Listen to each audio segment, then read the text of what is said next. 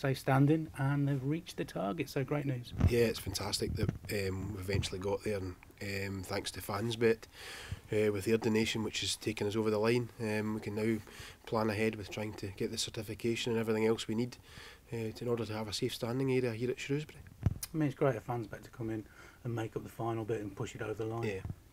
Yeah, it's been fantastic that they've come in and actually done that. But to be fair, I think we've got to thank all the people who have, there's nearly 1,000 fans have donated to the cause, not just Shrewsbury fans, but fans from all over the country, as well as sponsors as well, who have put money in and backed the campaign and backed the crowdfunding. And it's just great to get it over the line. I mean, it shows what the campaign means to the bigger, say, football family, that people all over the country, all over the world, have put a contribution to.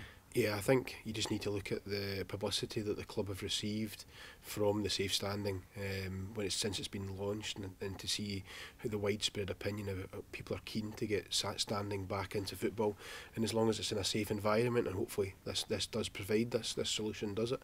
So for us to be the first club in the country to potentially, in England and Wales anyway, to install this is fantastic for the football club. And also the club as well.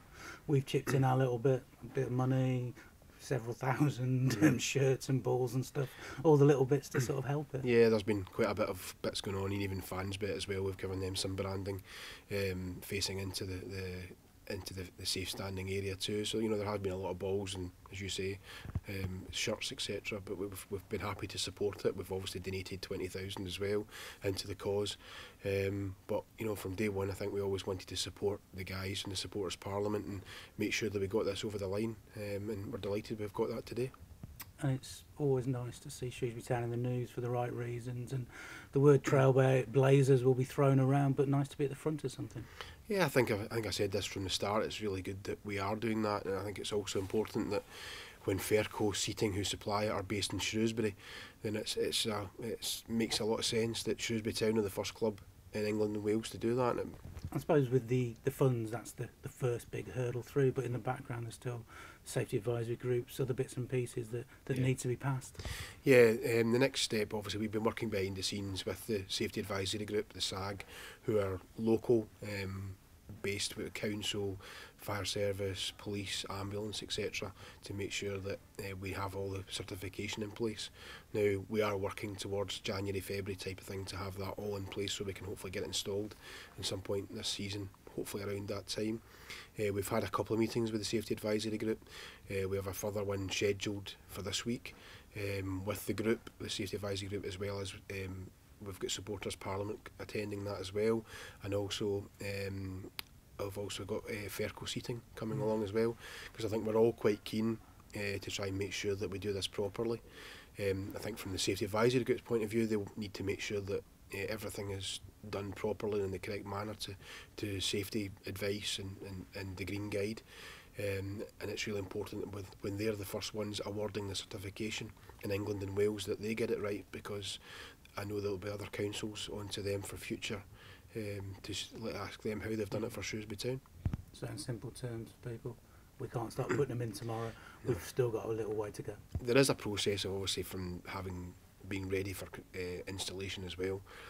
Whilst they are being manufactured, the units by Fairco, they do that. Well, there is a lead-in time for that, but obviously at the time we also need to make sure we've got the certification in place, because we can't do anything until such times as we have the approval of the safety advisory group.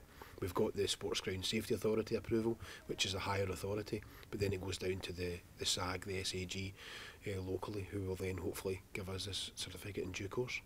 The other thing in the background, I guess, is how it's managed on a match day, how it's stewarded, how tickets are allocated. So again, that's all going on. Yeah, Lawrence Ellerby, our safety officer, produced an initial draft document which he shared with the SAG within the last week or so. And we'll be discussing that this week at the meeting, because part of the process obviously is to make sure that how we steward it, how we manage it on match days, to make sure there's not any overcrowding, that if we have 555 spaces, that only 555 people are allowed in, etc. So it's important that they're comfortable with how we manage it on match days. I suppose the other thing to make clear is current regulations state that it can only be season ticket holders in there. Yeah, that's part of our management of it. We've basically copied what Celtic did before, and the successful one they've had was that they had season ticket holders only, and they had a different coloured season ticket. They had, wristbands, etc. So there's ways of managing it to make sure that only those who should be on that area actually get access to that area. So a little way to go, but a great news today. Yeah, with great news and a huge step forward. We've now got the funding in place, and it's now a case of getting the certification in place and getting installation dates.